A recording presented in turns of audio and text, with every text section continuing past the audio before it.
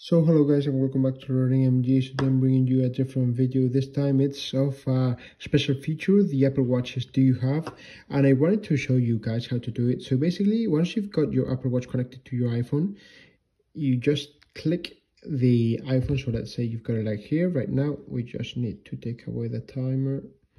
And let's say you've got the Apple Watch here and you've got your mobile, which is in some part of the room or approximately 10 meters away from you, and you want to know where it is. Well, you just click like this. You click the upper button, the downward button, and you click this button right here. And there you go. It will start sounding. That's because it's sounding, you want to know what I mean. That starts making a sound, which basically means that you can actually find your iPhone. So basically, I'll do it again.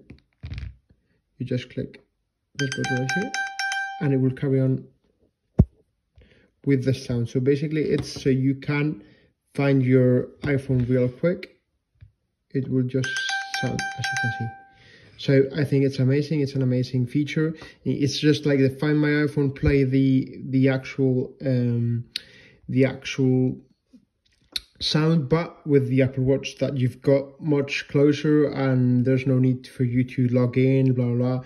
You just click your that button, which if you haven't seen it, you can edit it, and you can add it here in the widgets, which I've done another video about this. But basically, I'm sure you guys have it, and you can actually use it to find your iPhone or whichever.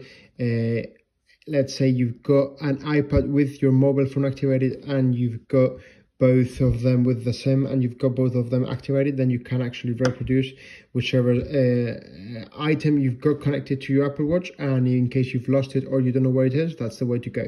Once again, click it. There you go. So I think it's pretty awesome. So if you like this video, as always, please hit the thumbs up, subscribe to our YouTube channel, because it will really help the YouTube algorithm.